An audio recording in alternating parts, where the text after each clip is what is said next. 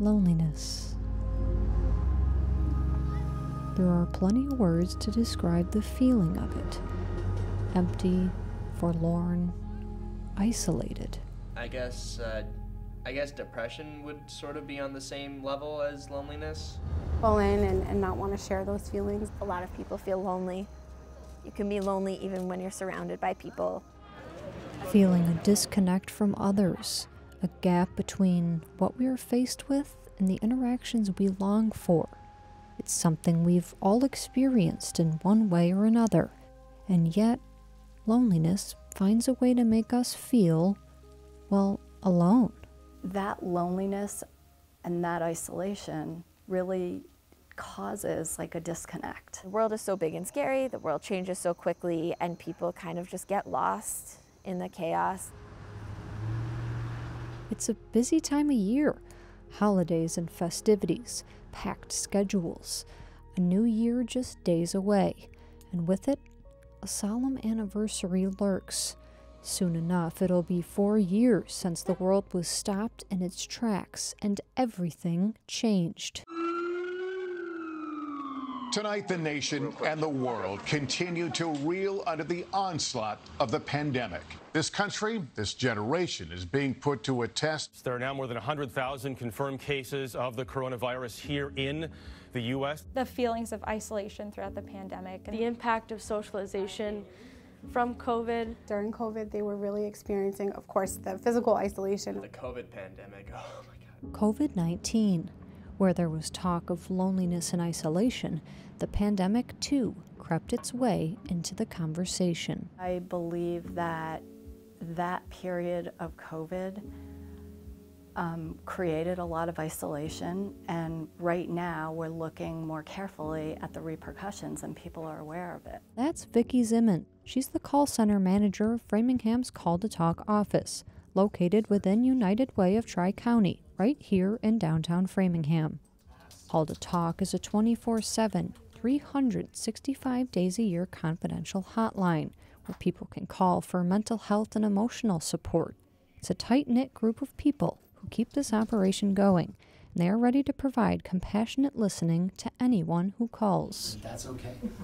And you can feel okay about that. Program Manager Maggie McNeil says receiving calls from people experiencing loneliness is nothing new, but during and after the pandemic, she did notice a shift in who was calling. In terms of the loneliness category, there might be people who maybe weren't reaching out and feeling that way before. So for example, we saw a lot of younger folks reaching out who, maybe were in that high school, college age where everything went virtual and they weren't able to see their friends, right? Or it was their first year of college and they came home about halfway through, even the middle school age. Data released by the Centers for Disease Control and Prevention in 2020 from March to October, when the pandemic was in full swing, found that mental health-related emergency department visits, including suicide-related issues, increased by 24% for children 5 to 11 years old and 31% for those 12 to 17, when compared to 2019. CDC analysis in 2022 noted more than a third, that's 37% of high school students, reported they experienced poor mental health during the pandemic.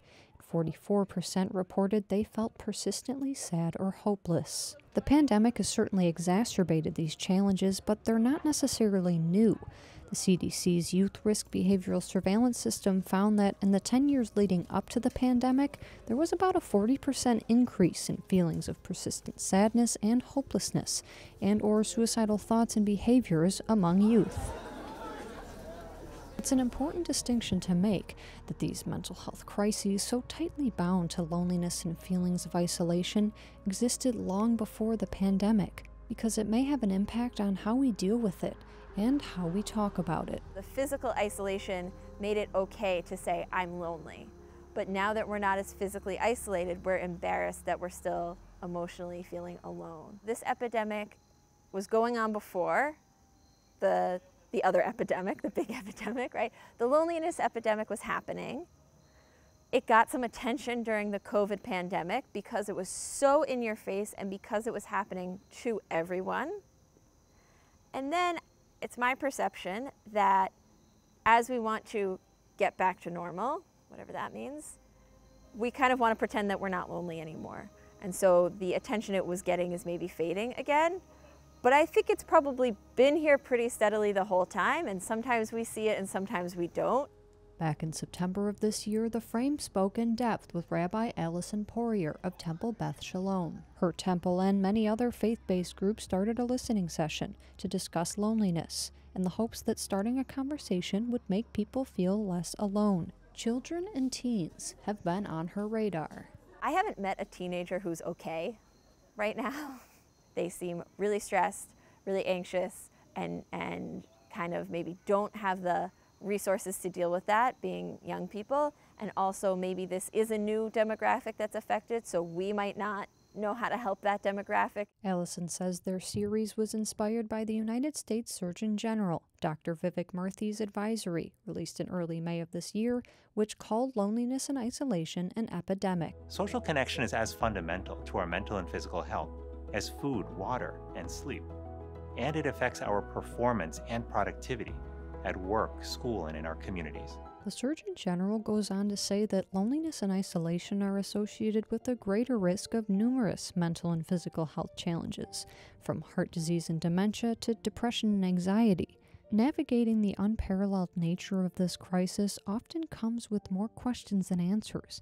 At least that's the case for Katie Roy, Vice President of Programming for Big Brothers Big Sisters, a mentorship organization that serves the greater Metro West area.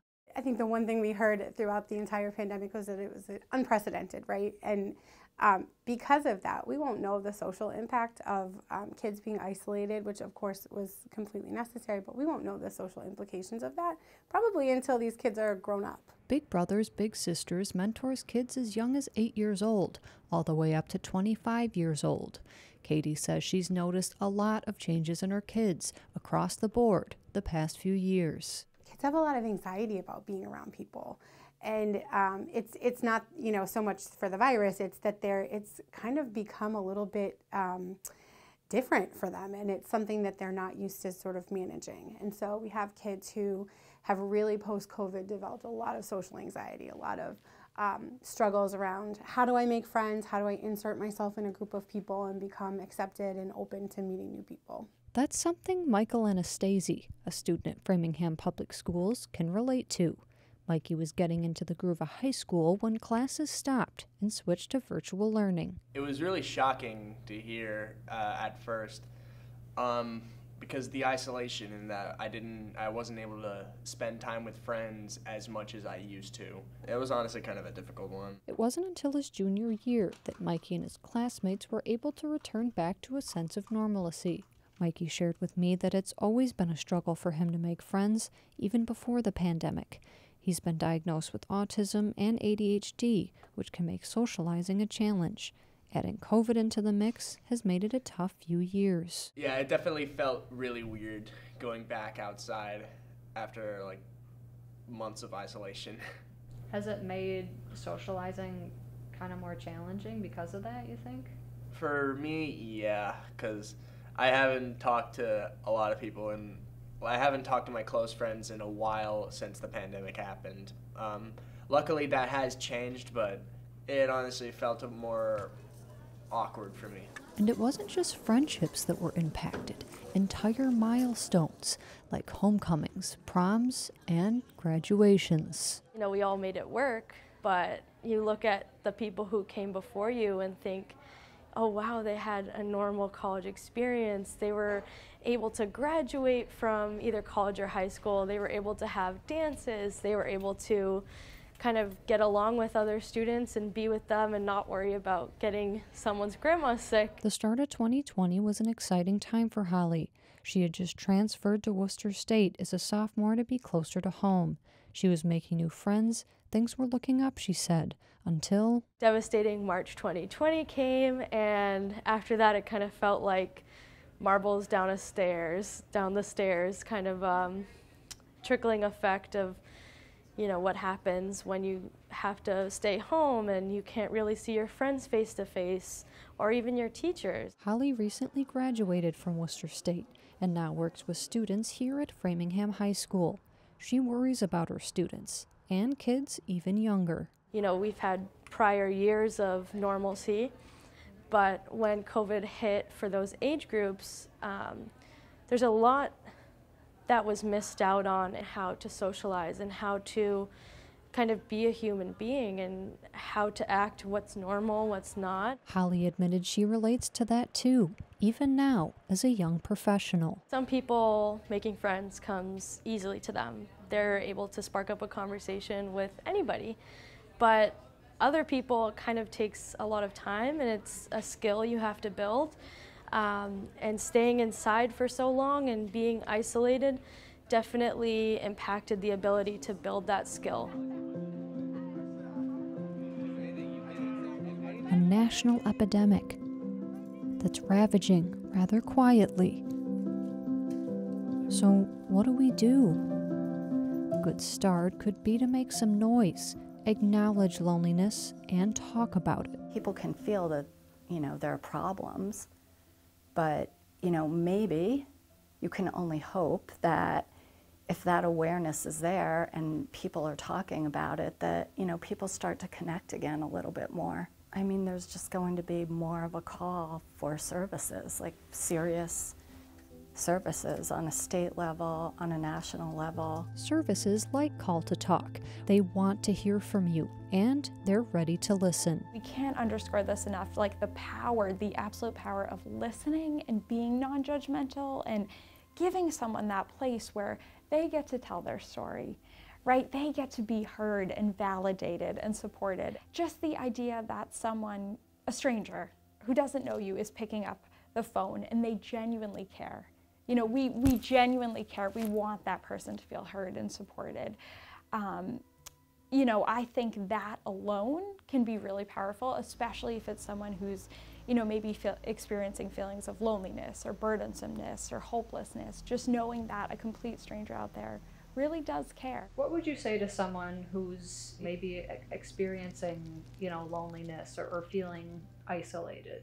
What would you want them to kind of know? Well, as cheesy as it sounds, I would want them to know they're not alone in feeling that way. I would let them know that they're not the only one going through it. We're not in this alone. Everybody has experienced loneliness, and so you don't have to make yourself more alone. And if we've all experienced it, then we all have that empathy ready to go for somebody if we can kind of get it out there and talk about it and talk it through.